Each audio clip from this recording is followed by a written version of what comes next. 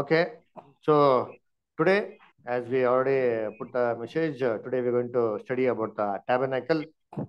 So first of all, let us see why and how God had given this provision of the tabernacle. We all know that this provision of the tabernacle, God had arranged during the journey of people of Israel in the wilderness, and later on, you see that the same tabernacle, the same things were implemented in the temple built by Solomon. So, dear brethren, so the things that are here mentioned in the tabernacle, God showed it through the vision to Moses on Mount Sinai and commanded that everything to be, you see, strictly maintained in the construction, in the implementation, and you see, in the offering of the sacrifices and various things in the tabernacle. And any violation in any of those things, God told that the penalty would be death. Why such a strict law God had made, if you see? Because the things which are there in the tabernacle, you see, in the holy, the most holy, the various other things and all, it was actually a shadow of the heavenly things. You see, so hence God told any violation in the construction or the performance of the, you see, things mentioned of the tabernacle would attract death. We can read that one in Hebrews 8 chapter verse 5. Ashish brother, can you read? Is it possible? Okay, brother. Who serve unto the example and shadow of heavenly things, as Moses was admonished of God when he was about to make the tabernacle. For see, saith he, that thou make all things according to the pattern, shewed to thee in the mount. Yes. So you see that thou make all things according to the pattern showed to thee in the mount. And any violation, you see, God told that strict, then the one day penalty would be death. That is mentioned in Numbers 4:15. Now, why did first God give this tabernacle? Let us first study this one and go to the each and every intricate things that are mentioned in the tabernacle. First of all, why did God give this tabernacle? You see, the things mentioned in the tabernacle, it almost seems that you see each and everything are almost equal to things that are, you see, today done in the Gentile temples. You see, where we have the court, where we have the holy place, where we have the most holy place, only the high priest is allowed and not ordinary persons allowed into the most holy place. Why did God ever give this, you see, the ceremony of the tabernacle? Dear brethren, if you see, God had actually given the law to the people of Israel. And the law had so much of power that if anybody kept the law without even breaking a single commandment, that man would continue to live on this earth without receiving any penalty from God. That means he would never die. He could sustain life and live if he would completely keep the law. That is mentioned in Galatians 3:12. Can you read with that? Galatians 3:12. And the law is not of faith, but the man that doeth them shall live in them. See, the man that doeth them shall live by them. So, the man that keeps the law shall live by the law. So, if you see, did anybody keep the law? No, none of the people could keep the law because all were sinners, all were fallen from the grace of God. Romans, you see, 10 23 it clearly says, no, every man has sinned and fallen short of the grace of God. So, as all are sinners, none could keep the perfect law. So, what happened? This law, which could give eternal life to mankind, became a failure. That's what we read in, you see, Romans 8 3. Please read Romans 8 3. For what the law could not do, in that it was weak through the flesh, God sending his own Son in the likeness of sinful flesh, and for sin condemned sin in the flesh. Yes, very good. So, for the law, for what the law could not do, that it was weak through the flesh. Because of the weakness of mankind, the law was not successful. Hence, the law was failure. But yet, God gave an opportunity for people of Israel. He said, if you sin, not a problem. I'll give you one more opportunity. You can continue and try to keep the law again and again. So, what was the provision which God had made where the entire nation's sins were forgiven and another opportunity was given to keep the law? So, that is the provision of the atonement day sacrifice. Yearly once, this sacrifice was given for the entire nation, and the entire nation's sins were totally forgiven. By forgiving their sins, they had one more opportunity to keep the law for the entire year. You see? So whatever your sins you did, they was totally forgiven by the sacrifice of the atonement.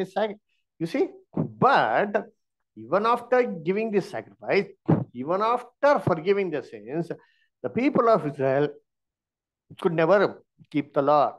Hence, the provision of the tabernacle was given for the people of Israel that they may attain this eternal life by obtaining forgiveness year on year. Okay, now let us come to the construction.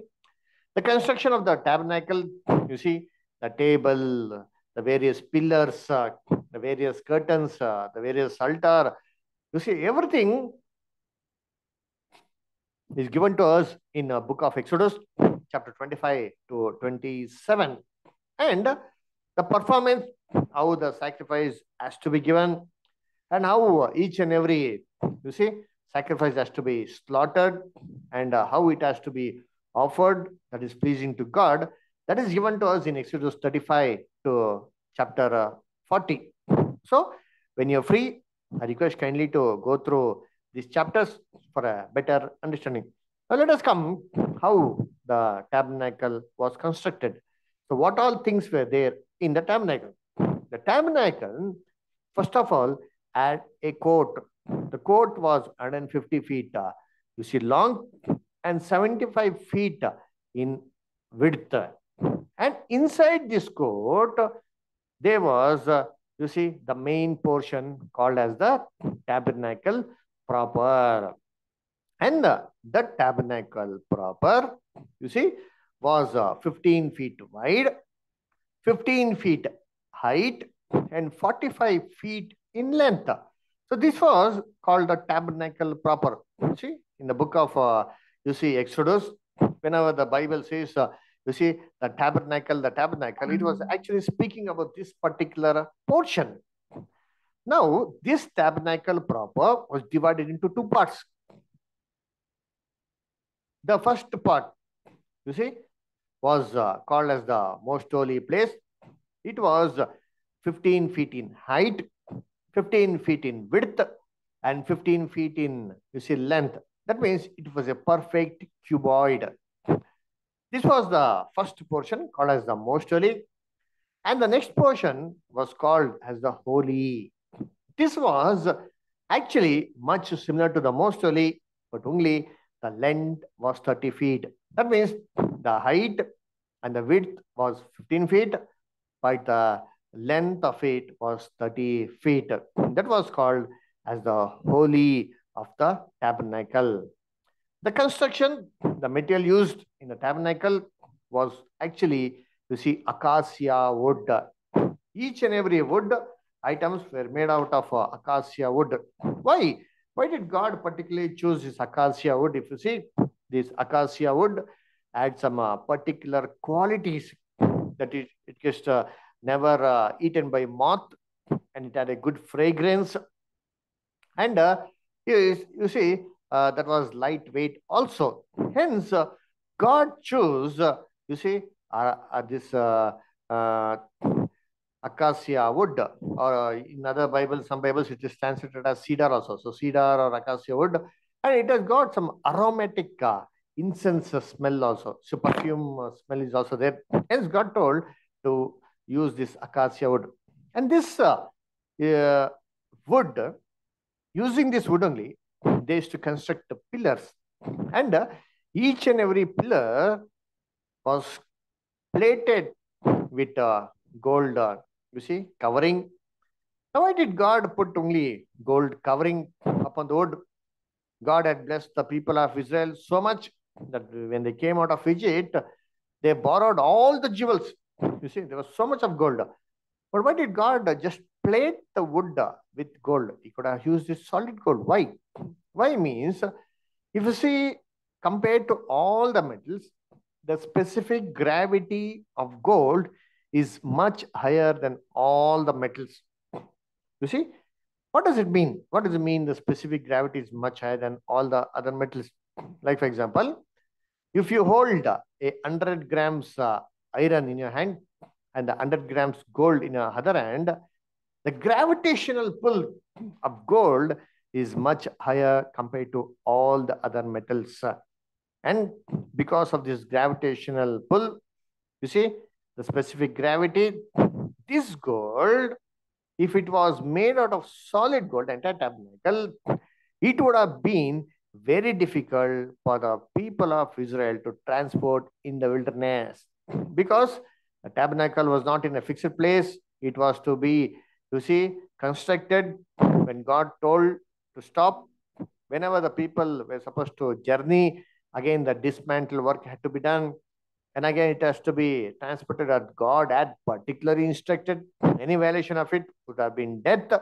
And in such a case, you see, if the pillars were made of solid gold, it would have been very heavy for the people of Israel to move, travel in the wilderness. Wilderness means, imagine the desert land, how it was possible. Therefore, God told to use wood and plate it with gold. So it was plated, you see, with gold platings.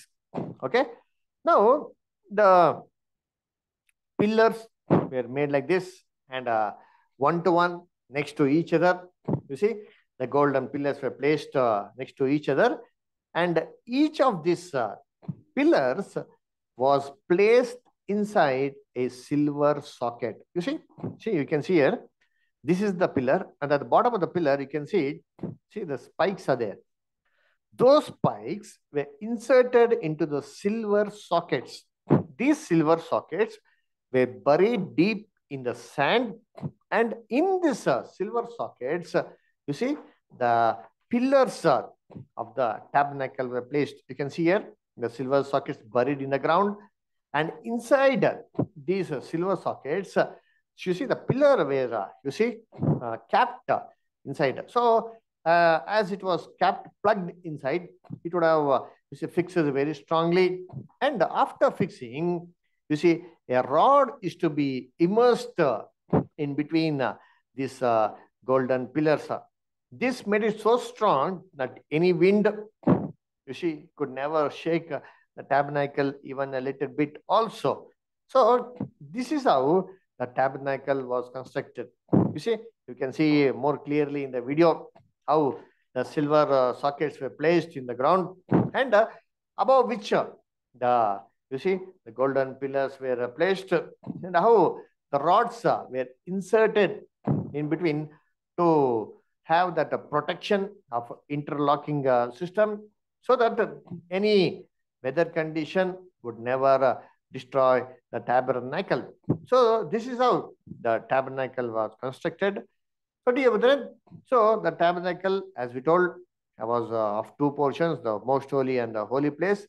So in between the holy and the most holy, they were actually four, five pillars that were placed. So that was made out of golden pillar, but placed in silver sockets. But at the entrance of the holy, the pillars were made of gold, and sockets were made of copper. So upon these partitions, or the entrance to the holy and the most holy, there was a veil that was put, or even the gate was made out of a particular material which God had instructed. And that material was made out of a white linen cloth. And upon the white linen cloth, using three colors of thread, the image of a cherub was supposed to be made, like blue, scarlet, and purple thread. Using these three, see the image of the curtain was like that. The cherubs were designed, and this was placed at the entrance of the most holy, that was called as the first veil, and at the entrance of the most holy, that was called as the second veil. And which is the same type of material. Again, the covering for the entire tabernacle was made. It was actually covered with 4 types of materials. First one was the linen cloth with you see design of cherubs upon the white lining cloth, and the badger skin and the ram skin dyed red. You see, sorry, second is the goat's hair, and third is the ram skin dyed red, and the last one is the badger skin. Badger skin means the seal. You see, yeah, the seal which lives in the sea, no? So it is also called as the water elephant. So this covering was used to cover the tabernacle. So as if it was looking like the lorry which was covered with the entire tarpaul. So this was for the protection of the sun and the rain. So it had a coat also. You see, you can see the tabernacle, the first portion, as soon as you enter the gate, was the coat. This coat was made out of linen cloth, pure white linen cloth, and it was surrounded by pillars. This linen cloth hung on, you see, wooden pillars placed in copper sockets. You see, this is how the pillars were made, and round about it, the white, you see, linen cloth was there. So entire tabernacle was covered with this coat, which was made up of white linen cloth. And what was the entrance? How was the entrance? If you see, there was one gate that is called, you see, as the gate, and that was again made out of the same material, which was made of the first veil, and the second, the same design, the same material was used, and only one entrance was there, that is called the gate. So outside this court, much far away, you see, was the camp of Israel. The camp of Israel was never close to the tabernacle. They were supposed to live very far from the tabernacle. So this is how the tabernacle was placed. But as soon as you enter the tabernacle from the gate, just before our eyes, there was a huge brazen altar that was clearly visible to everybody. And this brazen altar was 4.5 feet height, 7.5 feet width. And this was made out of, you see, again, it was made out of acacia wood and plated with copper, you see, metals.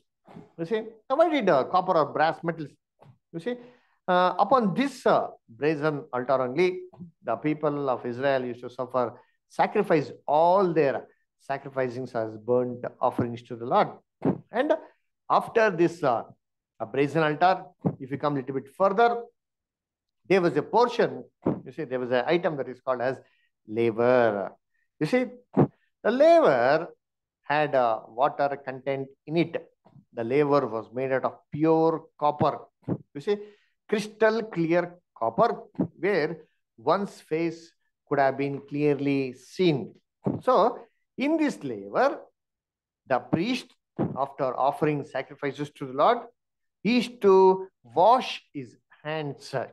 And there was a small, you see, jug also given to him for a support, you see, to take out the water from the laver and clean himself. So if you walk a little bit further, we have the first compartment called as the holy place. So if you go into the holy, there were 3, you see, metals that were in the holy place. First of all, you see, on the right side, we have, you see, that is on the north direction, we have the table of the shewbread. Again, here also, the table of the shewbread was constructed with acacia wood and completely covered with golden plates. Upon the tabernacle of the, you see, upon the table of the shewbread, there were loaves kept, you see, 6 and 6 portions of those. Here, 6 loaves of bread. Here, 6 loaves of bread, as displayed in the video. You see, these loaves were bread. These were replaced every Sabbath day. And upon the top of each, you see, row of bread, they used to keep one fist of incense upon it. And this incense only the priest every day, morning and evening, used to put on the incense altar. Just opposite to it, on the south direction, you see, there was a golden candlestick. This golden candlestick was made out of pure gold. It was not made of wood and plated with gold, but rather this was the only item in the second only item that was completely made of pure gold. And it had a lot of designs also. We will be studying God willing in higher classes. So this, you see, the golden lampstand had 7 lamps. And the high priest was supposed to trim it daily, morning and evening, and put oil into it and make sure that the light of the tabernacle never gets off. See, and in between these two items, just very close to the second veil, was a golden incense altar. Here, the golden incense altar was again constructed with pure, you see, acacia wood and covered with gold, you see, plates. Upon this incense altar, the priest used to bring the coal from the brazen altar and place it upon it and take the incense that was placed on the shewbread and offer it daily, morning and evening on this incense altar. And this incense, the smoke is to pass on to the second veil and cover the entire, you see, most holy, which was very pleasing to God. So next, if you come a little further, if you go beyond the second veil, we have the most holy. There was only one item in the most holy, that is the Ark of the Covenant. You see, the Ark of the Covenant. The Ark of the Covenant was again made of acacia wood, covered with gold platings. You see, and inside this Ark of the Covenant, there were only 3 items. What were they? Let us read Hebrews 9, chapter 4 and 5. Read, Brother Ashish. Which are the golden censer and the ark of the covenant, overlaid round about with gold, wherein was the golden pot that had manna, and the Aaron's rod that budded, and the tables of the covenant, and over it the cherubims of glory, shadowing the mercy seat, of which we cannot speak now particularly. So here Apostle Paul gives the clues that there was a golden pot inside which there was a manna, you see, and there was a, you see, the 10 tablets, the 2 tablets having the 10 commandments, and Aaron's budded rod. So upon this Ark of the Covenant, you see, the mercy seat was there. This was the only item, the second only item that was made out of pure gold. Pure gold, solid gold. The design was such that the 2 cherubs were designed, okay, with wings touching each other and the face looking the Shekinah glory, as if ready to fly. In between these 2 angels, there is to be a Shekinah glory that was always used to shine brightly. That signifies the presence of the Lord. Upon this Ark of the Covenant and the mercy seat, the high priest yearly once used to take the blood of the bullock and goats and you see, and pour it upon the Shekinah glory. This is to satisfy God's justice. So, dear brethren, this is the typical construction and the typical things that are mentioned in the tabernacle. Now, what are the things? All does it mean? What is the meaning of all these things? What is the meaning of all the things that are mentioned? You see, in the tabernacle, Apostle Paul clearly says in Hebrews 8 chapter, verse 1 and 5, that you see, dear brethren, these are the type of the things, you see, of heavenly things. In verse 5 it says, no, who serve unto example and shadow of heavenly things. Shadow of heavenly things. This is a shadow, you see, of the temple in heaven where God Himself is residing. And Colossians 2:14, He says, no? Huh? Read brother, Colossians 2:14.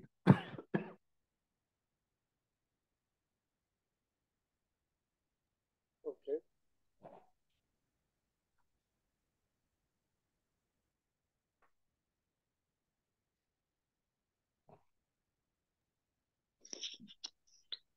Blotting out the handwriting of ordinances that was against us, which was contrary to us, and took it out of the way, nailing it to his cross. Okay, Colossians 2, 17, brother. 17, read, brother, please. Which are a shadow of things to come, but the body is of Christ. Very good, brother. Which are a shadow of things to come, but the bodies of Christ. You see, which was a shadow. This is never the real thing. But just a model. In Hebrews 10:1, it says, law having a shadow of good things to come. It was just a shadow. So real things are mentioned in Christ. So what is the meaning of it?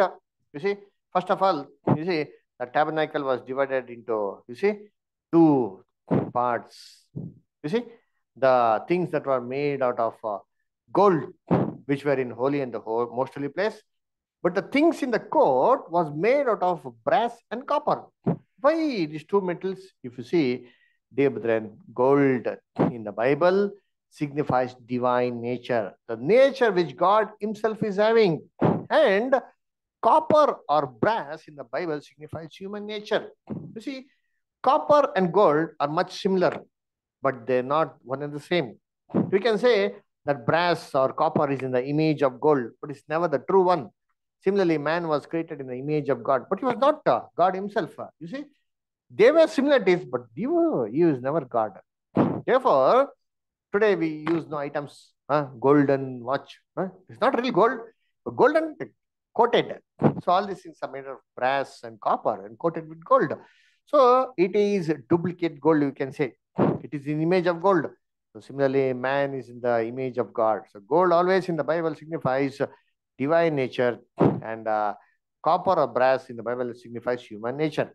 So the two types of metal used here signifies, you see, the heavenly salvation and the earthly salvation. The people who go to the divine nature and the earthly salvation, people come to the earthly salvation. So, here if you see, much far from this tabernacle was the camp. You see, very far. That means this represents the world who are very far from Christ, who can never come to Christ.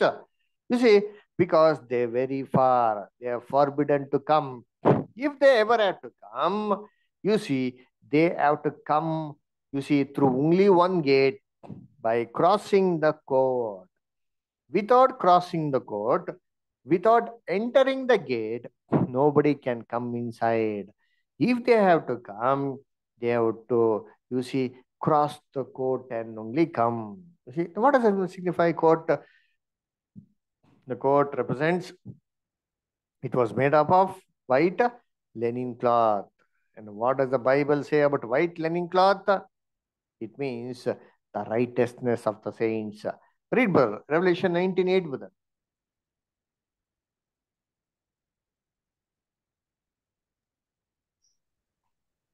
And to her was granted that she should be arrayed in fine linen, clean and white, for the fine linen is the righteousness of saints. See, the fine linen is the righteousness of the saints. So, righteousness of the saints, fine linen. So, linen cloth represents the righteousness. That means we are justified by the blood of Christ. Hence, we are righteous in the sight of God. So, if any man has to come to the presence of God from the world, leaving the world, it is only after believing in Jesus and by justifying, you see, after trusting in the blood of Christ. Without trusting in the blood of Christ, we can never be justified before God. Then only we can enter into presence of God. Now, how do we enter? Can you just jump off and come in a shortcut way? No. There is only one gate. Who is that one? Only one gate. Huh? The one mediator between God and man, the man Christ Jesus. Jesus is the only mediator. You see, in Acts 4:12, it says, no, there is no other salvation in any other name than the name of Jesus. You see, there is only one name given under heaven for man to be saved, and that is the name of our Lord and Savior Jesus Christ. So, if any man has to be saved, it is only by believing in Jesus. So, Jesus also said, no. Huh? John 10:9, I am the door. Huh? Read, brother. John 10:9. I am the door. By me, if any man enter in, he shall be saved, and shall go in and out, and find pasture. Okay, if you want to be saved, it is only through this one gate. Who is that only one gate? That is none other than our Lord and Savior Jesus Christ. So Jesus Christ is not God, but he is the Son of God, through which we have access to God. You see, therefore, as soon as we come inside the tabernacle, there are three parts. One is the court, other is the holy place, third one is the most holy place. What does the three represents? Jesus said, no, I am the life, I am the truth, and the way. You see, I am the life, the truth, and the way. So Jesus is the life. Jesus is the truth. Jesus is the only way to God. He himself is not God. You see, many people in the churches believe that Jesus himself is God. No, no, no. We can call Jesus as God, but not a problem. But there's only one true Almighty God, and He is the Father of Lord Jesus Christ. If we need to go to Him, it is only through our Lord and Savior Jesus Christ. Jesus said, no, John 46, I am the way, the truth, and life. So, as soon as we come into the tabernacle, a huge big thing that we can see, the first thing that we can see is the brazen altar, big 7 feet brazen altar. You see, what does it represent? Upon this brazen altar, all the sacrifices were given. Now, who is the only one sacrifice? The Lamb of God, which brought us salvation. It is our Lord Jesus Christ.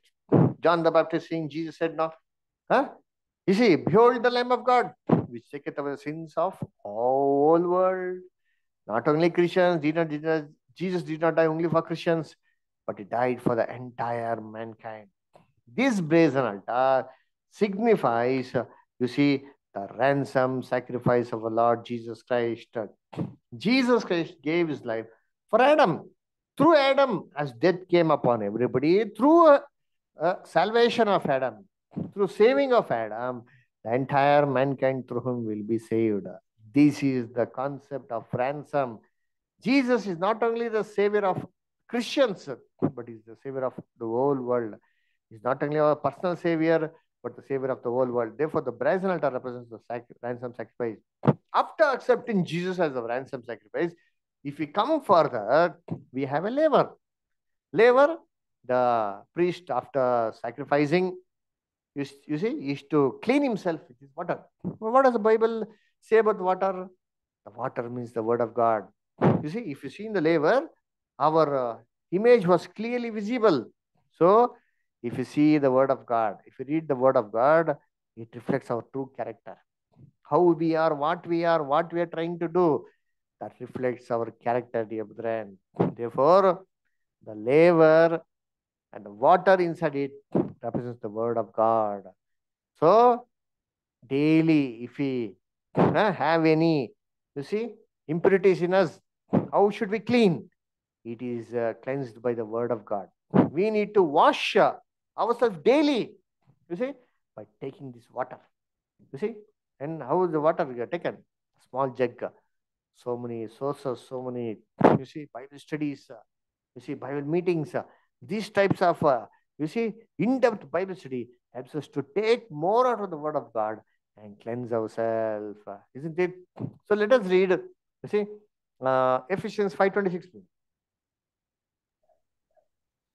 That he might sanctify and cleanse it with the washing of water by the word. See, that he might cleanse us with the washing of water. That is the word of God.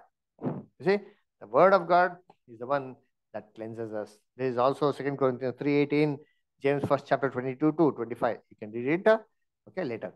Thank you. Then, if you come a little bit further, you have the holy place. Now, how do we go to the holy? Can we just open the veil like this, like a curtain, and go just inside? No. The veil was almost, you see, huh? Almost, the veil was 5 inches thick. You see?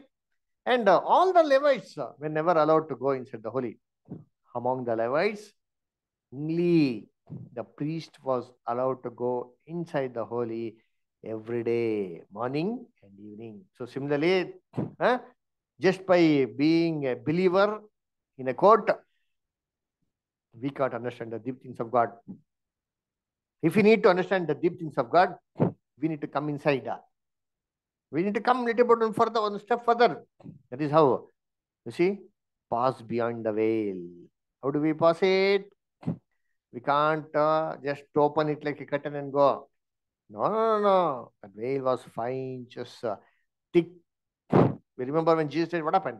The veil was torn from top to bottom.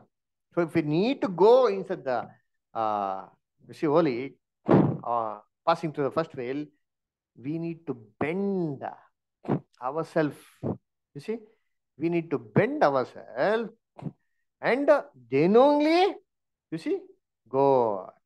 You need to bow ourselves. What does it represent, sir? Jesus said, no, if any man wants to be my disciple, what he should do? What he should do with her? Ashish, brother, tell me what he should do.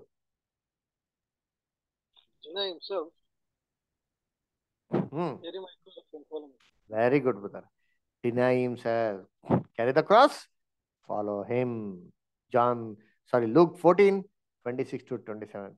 If any man wants to be my disciple, so anybody who is outside the holy place, you see, not yet come inside the first veil, is still there in the court condition. He might think he is acceptable to God. No, no, no. He is just a believer. He is not the follower of Christ. We studied this one in the class of church now. So we need to be followers of Christ, not just believers of Christ. Now, how do we become a follower from believer? We need to offer ourselves a living sacrifice. You see, we need to sacrifice for God. Not that we receive only blessings from God. Therefore, Apostle Paul tells in Romans 12, no, I beseech you, brethren, by the mercies of God, that you offer your bodies as a living sacrifice. So, once if we accept to offer our bodies as a living sacrifice, then only we can come into the holy. As soon as we come into the holy, what is there? Everything is covered. There's no sunlight at all. Only the golden walls. And what is there inside? What is the only light there? The light from the lampstand. No other light is there. See the grandness, dear brother. Just imagine if you're living in a golden room and there's only lamp glowing, how the gold will glitter. It will much brighter than sun. You see, glittering and that vision, that sight is so, you see, splendor. You see, that is great. You see, brightness. You see, what does that represent? That represents the understanding of the word of God. When you are a believer and you decide to become the followers of Christ, when we consecrate our life to God, when we immerse ourselves into the death of Christ, when we take a baptism in a proper way. So, as soon as we come into the holy, there are 2 or 3 things there. You see, there's a candlestick, and opposite to the candlestick, there is a table of the showbread. So, candlestick, you see, the high priest used to come and trim daily, morning and evening, and put a extra oil. Now, what does oil represent in the Bible? What does oil represent, brother? Ashish, brother? Holy Spirit. Very good. Holy Spirit. God tells us to be filled with the Holy Spirit. How? Morning and evening. Continuously you should be filled with the Holy Spirit, or else you will get leaked. So, daily we need to understand more, read more of the Word of God. See, then only what will happen? We will shine brightly. Because this candlestick shines brightly, we are able to see what is there on the table opposite. If there is no light, can we see? Can you identify? No. With the Holy Spirit only, we are able to understand the Bible. Why so many Christians don't understand the Bible today? Because lack of Holy Spirit. How do we understand the Word of God? It is only through the Holy Spirit. And after understanding the Holy Bible, therefore, you see on the table, what is there? 6 plus 6 loaves of bread. Bread in the Bible means word of God. Jesus said, no, the man shall not live by bread alone. So, Bible, in the Bible, bread means word of God. So, this had 6 plus 6 loaves. That means what? 6 and 6. How much? 66. 66 books of the Bible. 2 portions. New Testament, Old Testament. So, upon this bread, you see, what was there? Incense was there. It is only through the Holy Spirit that we are able to understand the Word of God. You see, daily it has to be cleansed. So daily we need to take our filthiness of the flesh. We should remove all the bad habits. Then only what will happen? We will receive more of understanding. 2 Corinthians 4:7 and 1 Peter 2:9 is also there. You see, and in between these two was a golden incense altar. The priest used to come, trim the lamp, then he used to go towards the shewbread, take the incense, a fist of it, and used to offer it upon the incense altar. Then the smoke used to come. That used to fill the second veil. That means when God gives us the Holy Spirit, as we understand the Word of God, we should develop character. As we develop character, this character is being tested daily when God puts it upon what? Fire. Fire in the Bible means what? Trials and testings. 1 Peter 4:12 and 1 Corinthians 3:11 to 15. James 1:12. It says, blessed is the man who endures temptation. He shall receive the crown of life. When we are tested, when you're put to fire, what type of character are we expressing? Wild or bad character or good character? Dear brethren, we need to develop good character in us. We should never get spoiled. That means we should never lose our good character when you put to fire. When we are tested. When we are tested, if we show good character, resemblance of Christ, that smell, that incense, that is like incense to God, a pleasing sacrifice to God. Then, after this only, after the incense getting passed through the second veil only, high priest only once a year is to go to the most holy. So we have got only one opportunity to go to the heavenly salvation. We can never go, we can never decide, I'll come tomorrow, day after tomorrow, come again, go back. No. Only one and last opportunity. Come, decide, and quit the earthly salvation, attend the heavenly salvation. So, in the most holy, there was only one thing. The Shekinah glory was there. That represents the presence of God. That means that represents the heaven itself, the heavenly salvation. So, this represents the God himself. So, how? If you see, there was the Ark of the Covenant. Upon this, there was a mercy seat. In the Ark of the Covenant, what was there? 3 things were there. We saw now the golden pot with the manna. It is never get rot there. Aaron's budded rod. And third one is you see, the 10 commandments. Now, what does it represent? The manna that was collected daily by the people of Israel outside, it used to get spoiled. But the manna in the tabernacle never gets spoiled. What does it mean? That means the life which we are living today in the world, it is spoiled.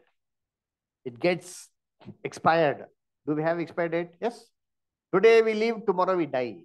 That is our expiry date.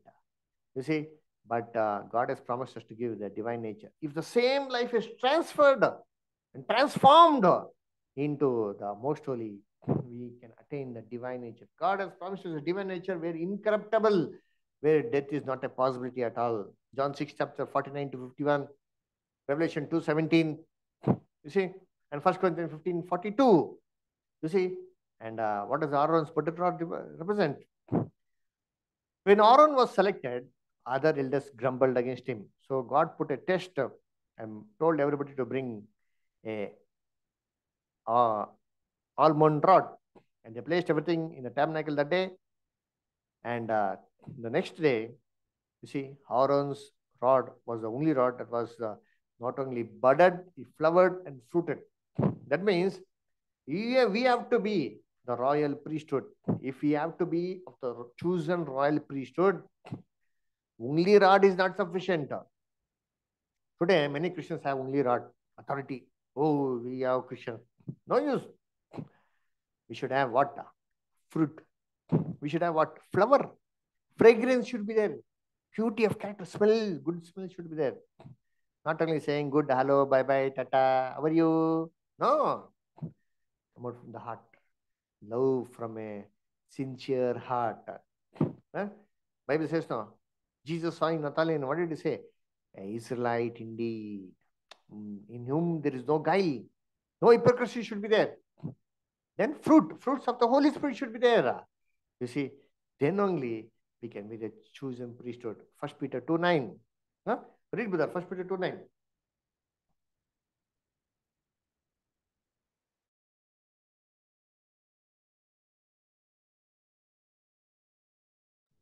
First Peter 2:9, brother. But you are a chosen generation, a royal priesthood, and a holy nation, a peculiar people, that you should shew forth the praises of him who hath called you out of darkness into his marvelous light.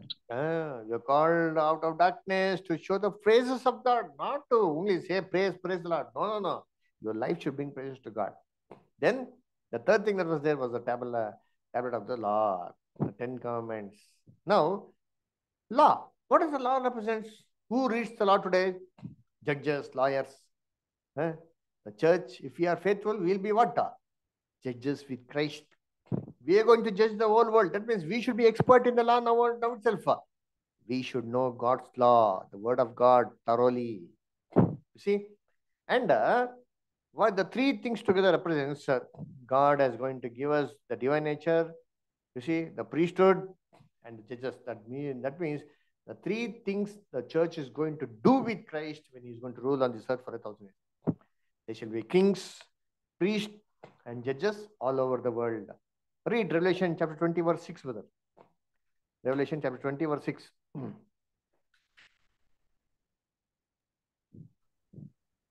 Blessed and holy is ye that have part in the first resurrection. On such the second death has no power, but they shall be priest of God and of Christ, and shall reign with him 1,000 years. They shall reign with him 1,000 years. They shall be priests and kings. You see? They should also be judges, dear brethren. This is the work that Christ, along with the church, is going to do in the 1,000 years. Therefore, these things reached the most holy place. And you see, upon that one, what was there? Single piece of gold. Cherubs were there. This signifies the oneness between God, Jesus, and the church. John 17:21, Jesus said, no. Father, I pray that they may also be one, even as we are one. So oneness among the church and Jesus and Almighty God. So here the cherubs and the Shekinah glory represents the four important attributes of God, and mainly the presence of God was always there. So if we need to pass on to the presence of God and attain the divine nature, we need to go through this process. Hence, this tabernacle was given as a typical model signifying the heavenly things. Okay, I hope it was fruitful and useful. Please go through the recording and the notes. Any questions, any doubts you have, you can ask me later.